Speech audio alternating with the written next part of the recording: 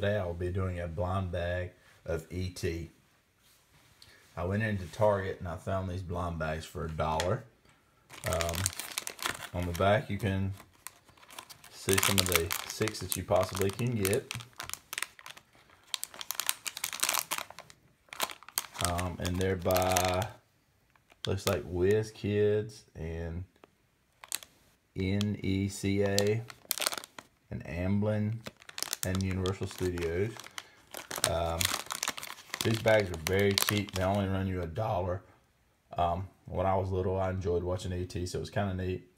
Brought back some childhood memories. So let's see what E.T. I get.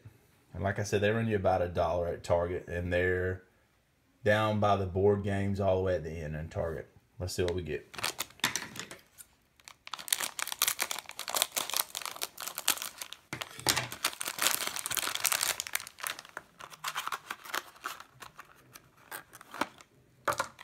And this looks like the one.